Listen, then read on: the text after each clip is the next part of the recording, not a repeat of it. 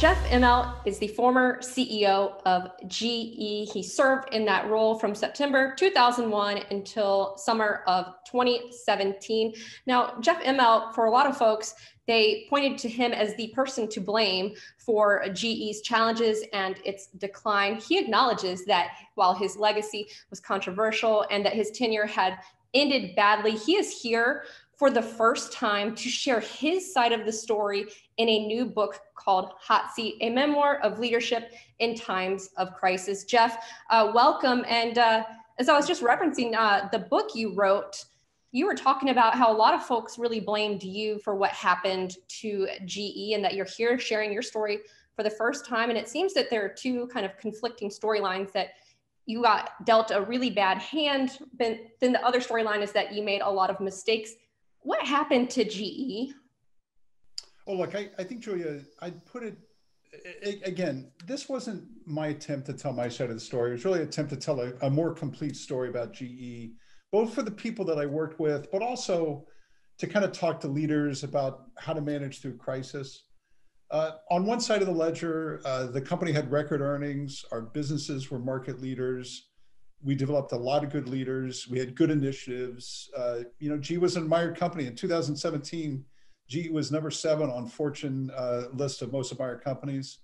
The other side of the ledger is, look, the stock didn't work. GE Capital, over 15 or 16 years, we just weren't able to generate the kind of value we should have through that. And at the end, I really gave the company and the board too many things to work on. But I wanted to tell a more complete story about the company, Julia, just to really, on behalf of the people that I worked with. We'll start to get into that as well. And, some of the things that stood out to me in the book, Jeff, is just, how straightforward you were with how you felt. For example, when you left the company in the summer of 2017 and that stock price went up, and you stayed quiet for several years. You didn't criticize the new leadership. And you talked about how some folks would say, hey, you must have really thick skin, but even having thick skin, it doesn't, protect you from the haters or having certain kind of feelings. What was that like for you going through that? And why did you feel the need to speak out now? What was the impetus for it? Yeah, people always say to me, you must have thick skin, but nobody has thick skin. They just choose to take a certain path. I love the company. I tried my best. Some things worked, some things didn't. I own the things that didn't work. When I left the company, I needed time and space to heal. I moved to the West Coast. I started working with small companies. I started teaching. It just gave me time to reflect and to think. Over the course of that time, Julia, I've had a chance to watch the way the company's been covered. It just hasn't been complete and it hasn't been fair. And I think I owe it to my colleagues to paint a more complete picture of a complicated situation, but a company where people really did their best every day. And that's what I've tried to do in Hot Seat. Really, and Julia, in Hot Seat, I'm harder on myself than I am on anybody else. I'm very, very reflective and self-critical, as I should be. But I want the people that I worked with to be proud of the things they did. You were there for 35 years. A lot of folks will find out that you actually have the tattoo of the GE logo. It's called the meatball. I think it was on your left hip. You got that in 2005. And you're just kind of talking about wanting to tell a more complete story. And you often would ask people, tell me something about GE that I don't know. Obviously, you know the company well. Tell our viewers something about this company that they don't know. Oh, look, I think GE got to a lot of important initiatives before others. We developed, I think, the strongest global footprint, the strongest global framework. We invested in digital technologies long before others did. We had really groundbreaking businesses in life sciences and renewable energies. I took the advantage, Julia, in one page at the end of chapter 11, I kind of said, here's what I'd like you to know about GE. Because again, I didn't want the book to seem defensive, but I did want to leave the reader with the perspective that it's not all bad, that this is a company that did a lot of good things. And that's what I hope people can recognize as they read the book. Mhm. We should talk about your predecessor, Jack Welch. And I mean, it's interesting. I think a lot of folks kind of had this view of him. He was named manager of the century in the year 2000. He spent 2 decades there, kind of like, I don't know if he became the first celebrity CEO, but at least one that was very well recognized, a household name. Yet you address his less than perfect legacy, and you talk about him being a hero to you. You felt that, but obviously that relationship evolved over time, maybe a little, I don't know if the word is contentious, but definitely some times where he would say things publicly about you. Talk to us about the evolution of that relationship with Jack Welch. Yeah, great leader of his time. I loved working for him. He was fun, he was interesting, he was challenging. But the world really changed around the time that Jack retired. It became more technical, more global, more social, more transparency. And so the GE that I was leading in the 21st century was very different than the GE that he led for a long time. It was a complicated relationship in that he wasn't always necessarily supportive when I needed him. But anytime I was in a pinch, he was a person that I called. In 2009, we had to face the decision to cut the dividend. It was one of the hardest decisions I ever made. And despite the fact that we were at a difficult position in our relationship, he was the first guy I called. So I valued him all the time that we coexisted. And I have to say, Julia, when he died, I was extremely sad. And I was particularly sad to see the way he was covered in the terms of, for somebody that did so many good things, I thought the retrospective wasn't quite fair. And I think, Julia, what we just live in a hater's world. There's a world without nuance today. And it's okay for somebody to be really good and not perfect. And that was Jack. He was really great, but he wasn't perfect. Mm-hmm. I mean, you did bring up some moments in the book, including him he went on CNBC and criticized you for facing earnings study. I think he said he'd get a gun out or something. And I mean, talk to us about why you were sharing those moments as well. Did paint a different side of Jack Welch that maybe not everyone got to see. Yeah, Julia, so when I wrote the book, I had 75 people be interviewed. And what I tried to do was paint a complete picture of, what I did, why I did it, and how I felt. And so in order to do that kind of review, you have to talk about some things that are painful and maybe bring them up for the first time. Really, for most of my whole life, my whole career, my whole time as CEO, I never really said anything negative about him because I felt like that was important for the GE family. But in the space of time, what I wanted to do here was tell a complete story, the good and the bad. And really, the vast majority of stories I tell are great about people. And I think you can see by the stories I tell about Jack how much I loved him and respected him. Yeah. Let's talk about some of the other areas that you explore in the book, and including, I guess after you left and you kept quiet, but you did share some of the stories, kind of leading up to the moment that you decided to leave, and then the company even after. So I guess in the lead up here, you talked about, even contemplating resigning during the recession, and also, but also toward the end, I guess around the time of the Alstrom deal, wanting more time from the board. Talk to us about that kind of thought process. And do you think if you left earlier, things would have been different? Or do you think, how do you think things would have been different if you got more time? Yeah, look, I mean, I think during the financial crisis, it's, we live in COVID today, and COVID has been a horrible time for the world and for business and for leaders and CEOs. The financial crisis for a time period of, 6 months or 9 months, just were really debilitating. And it was completely, I would say, keeping your head up during that time was really critical. And after we cut the dividend in 2009, I considered retiring at that point, just because the energy that would take to bring the company back was something that I thought would be, I just wanted to make sure that I had that in me to get through it. And then at the end, really, it was it was hard to kind of say what was the right time to leave. I think if I had left in 2015, after we announced Project Hubble with GE Capital, things would certainly have been different and better for me. But, I didn't really think about it at that time. And, it just was, given the events of around 2017 and 16, it was just a difficult transition time for the board and for me. And, we did the best we could, but it didn't work the way any of us would have wanted it to. How about after you left with the new management team in place, John Flannery? I didn't stay very long, but what went wrong there? You did talk about kind of this company, and it was I think the quote was people created a culture defined by victimhood. What do you mean by that? Yeah, so I think with John, I created lots of problems for John. I own that. I supported John and I wanted him to do well. He had to deal with things that really I had hoped we wouldn't leave. But at the same time, I think the job was to lead the company forward. And I rooted for John. I hoped he was successful. But frequently, kind of inside the company, it just seemed from the outside things were coming apart, and it ended faster for him than certainly any of us wanted. But I own a piece of that, and need to be very forthright in that respect. Mm-hmm.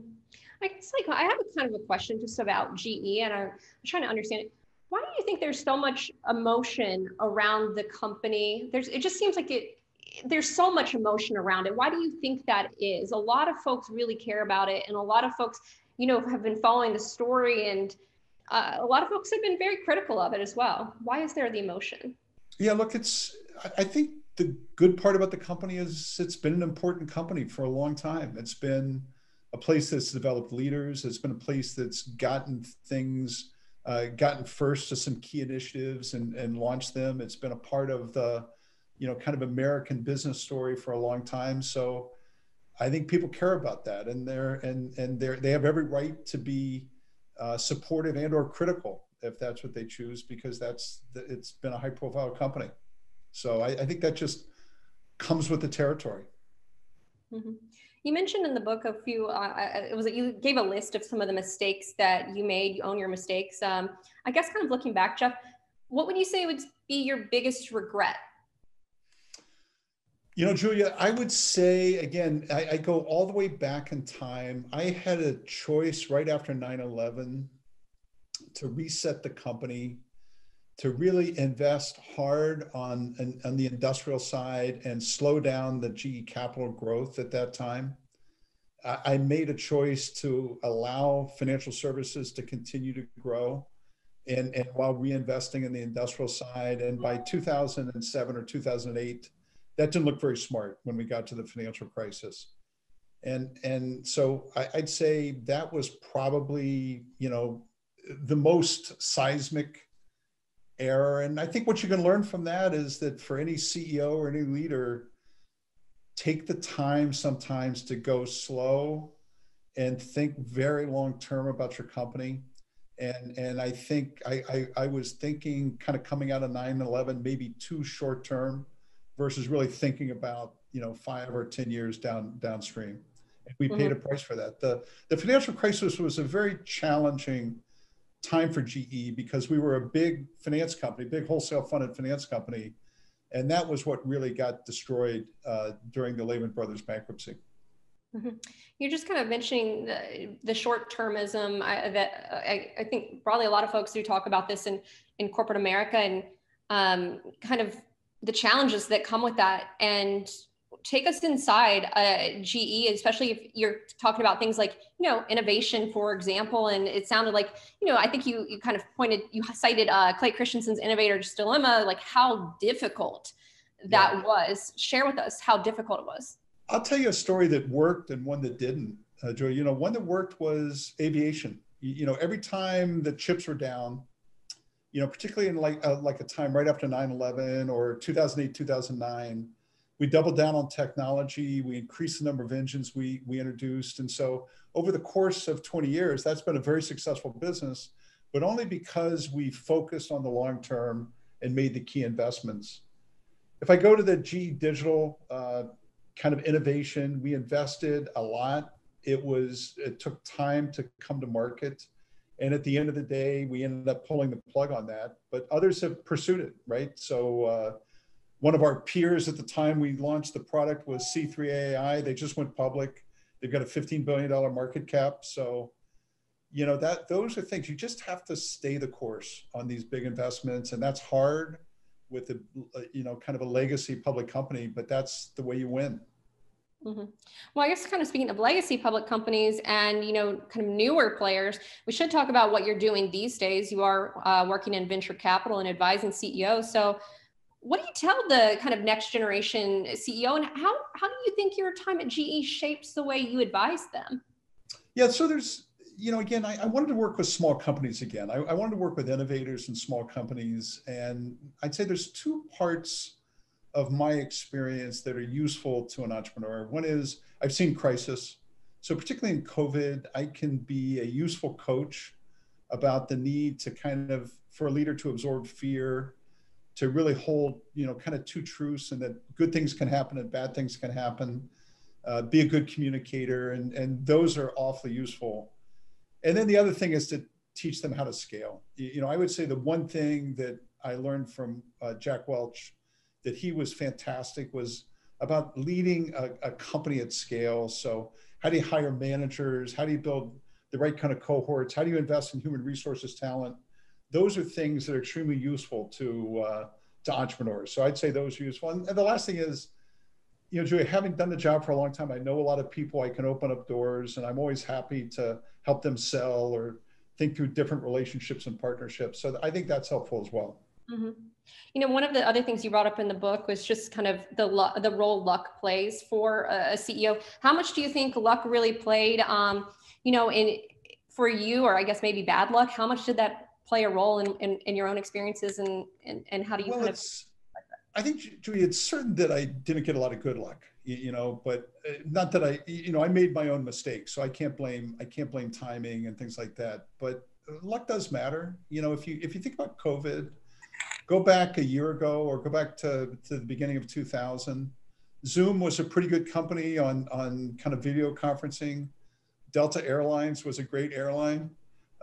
Delta Airlines has been hit hard by COVID, and Zoom has zoomed. Now that's luck, right? That's Delta is a well-managed airline, and Zoom is a really interesting, good technology, but one was helped by the crisis, one was hurt.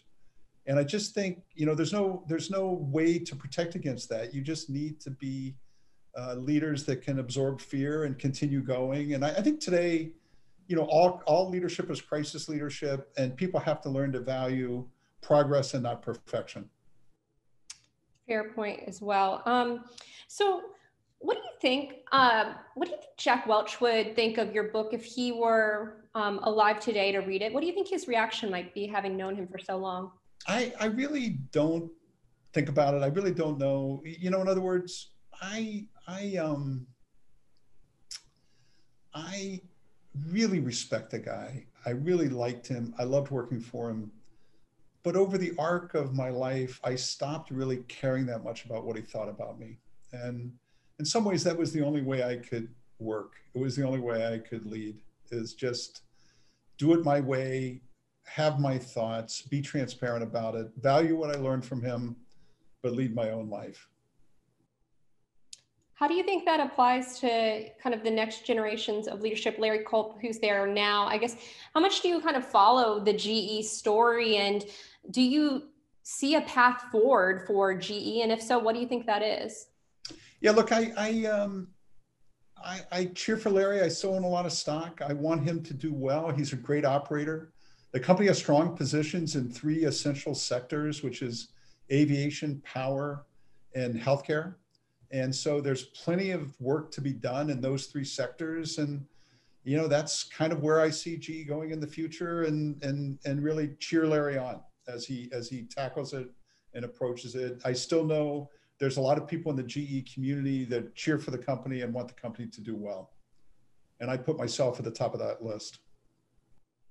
And I suppose one final question for you, Jeff, before I let you go, is you're just talking again about how the story has been reported incompletely and at times untruthfully. So you say you take no pleasure in telling, but people deserve to know what really happened. So I suppose in kind of summarizing it for folks, if you, I guess you had to put your finger on what ultimately was the root cause.